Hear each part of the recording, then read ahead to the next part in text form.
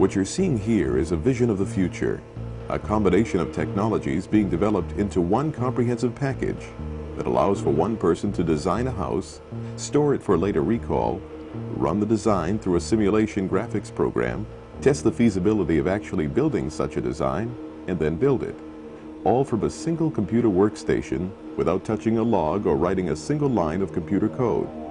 Just one project of the Center for Productivity Enhancement, this is the University of Lowell's Factory of the Future.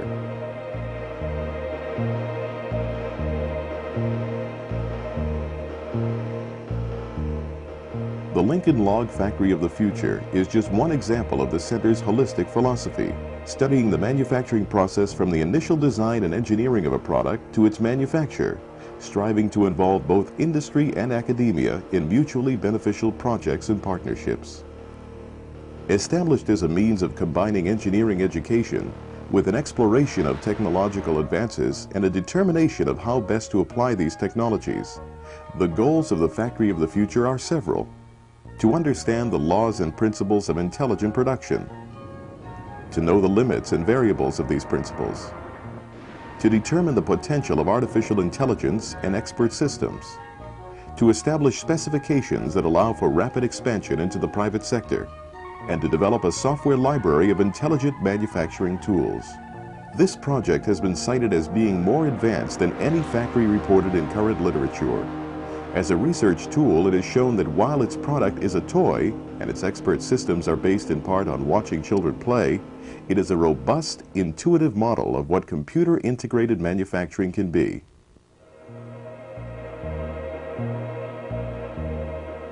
The factory itself is made up of 3 parts: an intelligent computer-aided design or CAD system, a simulator, and the physical factory.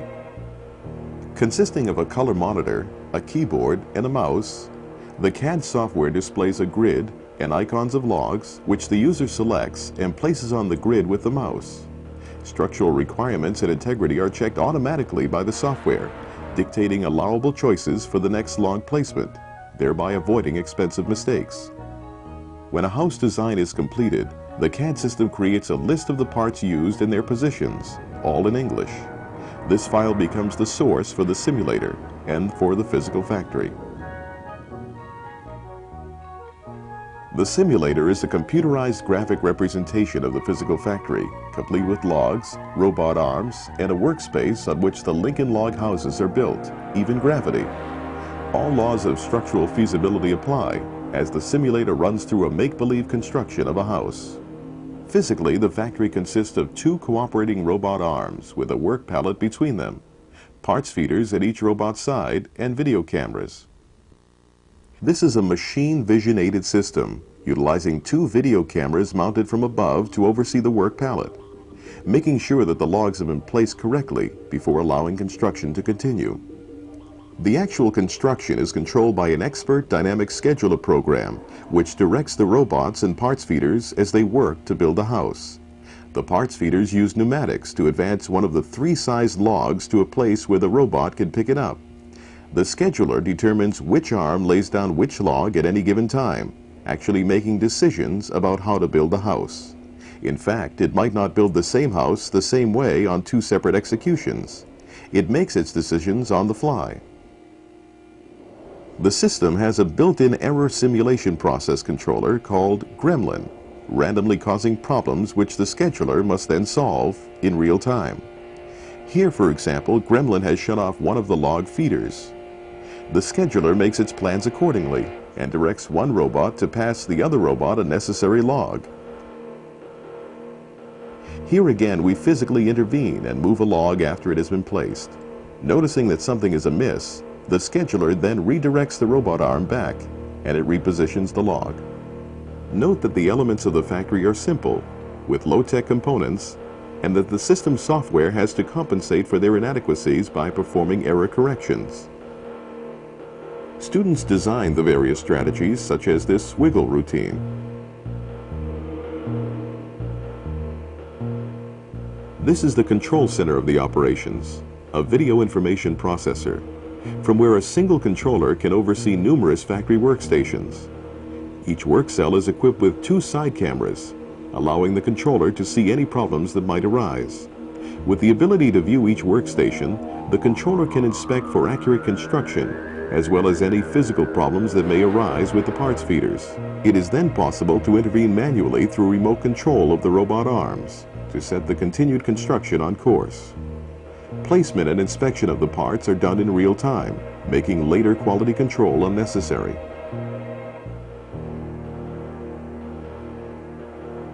Once a house has been designed, it is possible to store this information in the VIP for future reference and recall. In other words, to build a video catalog from which a user may select a pre-programmed house for construction. In addition to this video catalog, the factory has an architectural modeling system, otherwise known as Sandbox, which allows a user to plan an arrangement of houses and cars. The system then displays the layout in a three-dimensional graphic mode. This urban layout system is simple enough for even a child to use.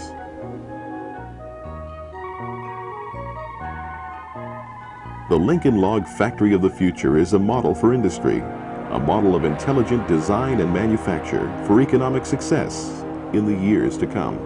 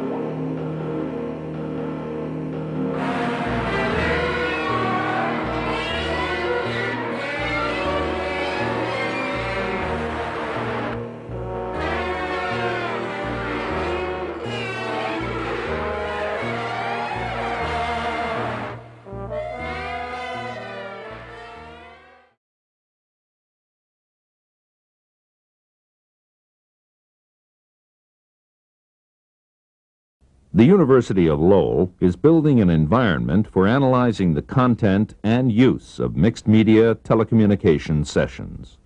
The project leverages Lowell's previous collaborations with industrial partners in engineering and manufacturing.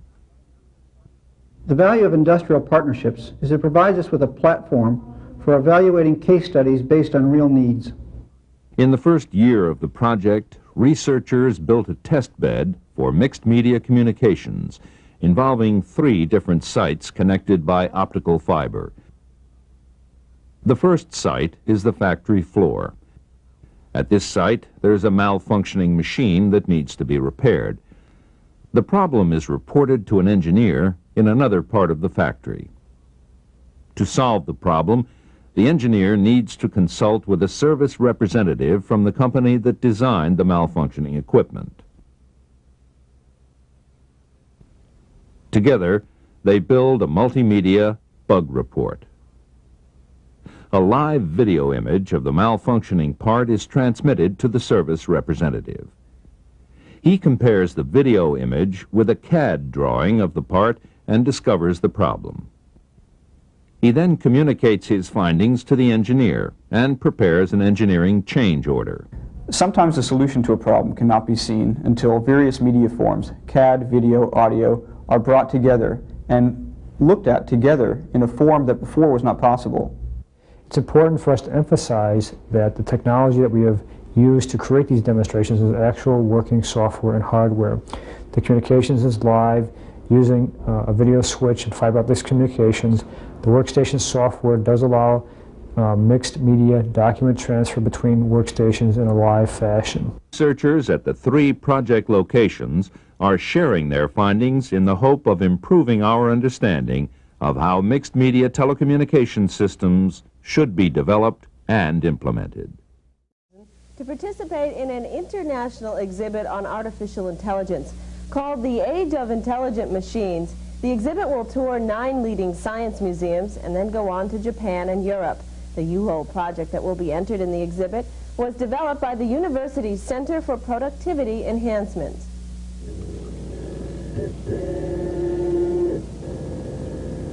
The Lincoln Log Factory, so named after the child's building block set used here as an example, is quite possibly a prototype of the factory of the future, where human involvement is minimal. The impact of this on American manufacturing may be that we'll be able to save the jobs for the United States that have been going abroad.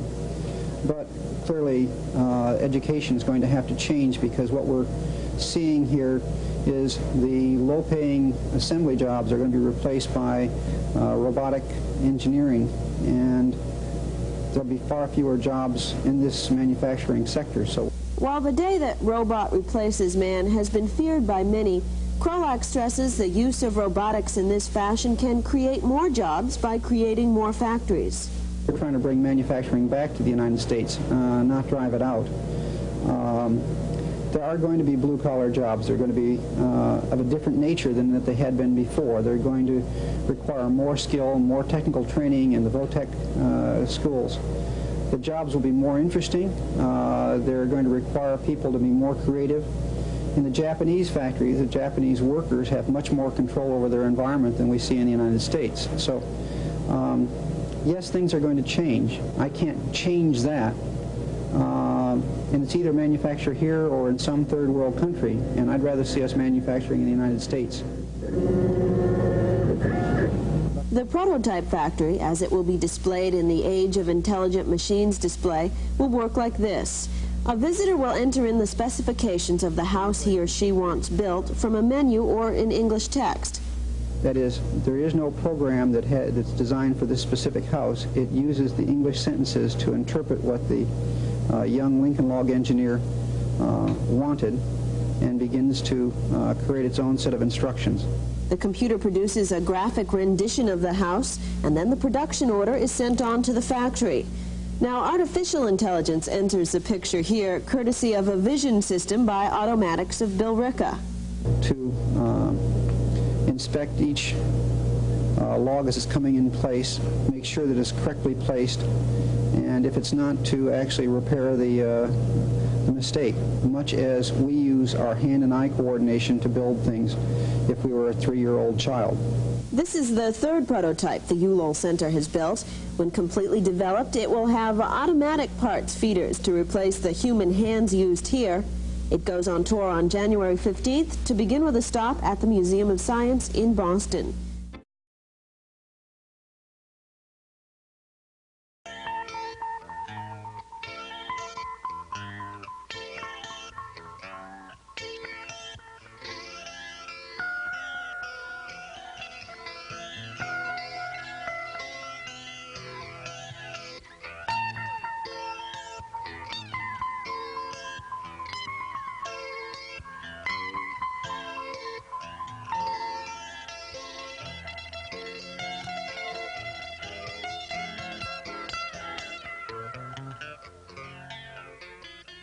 The vision system consists of an Automatics AV5 vision computer, along with the Panasonic CCD camera, located 5 feet above the part's surface.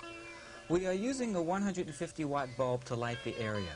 This helps to drown out stray light which may enter the system from the room. Before construction can begin, we must teach the system its new environment. That is, we calibrate the vision parameters so the parts can be recognized in a new environment where the lighting may be different from its previous environment. Each part has a number of stable positions. For instance, the hull can sit on its top, bottom, or side. The cabin and cabin extensions are also stable on their tops and sides. This screen prompts for the part number to load into the database. Each stable position is considered a part of the database.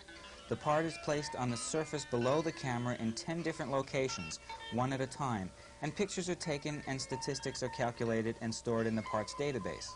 These will later be used to recognize the parts.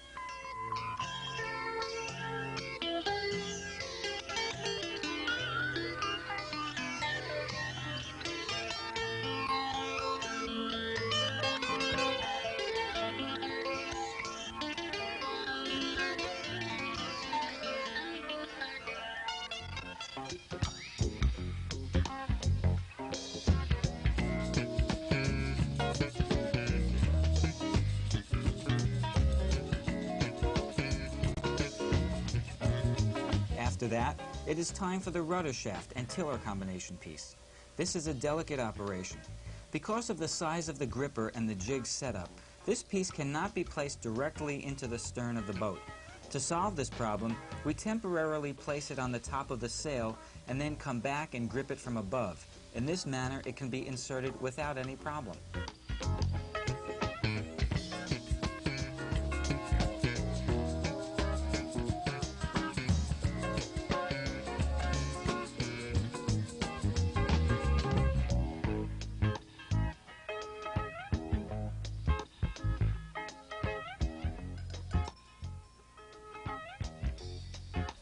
The mast is the next part to be placed. This is done with an insertion similar to the bow chock.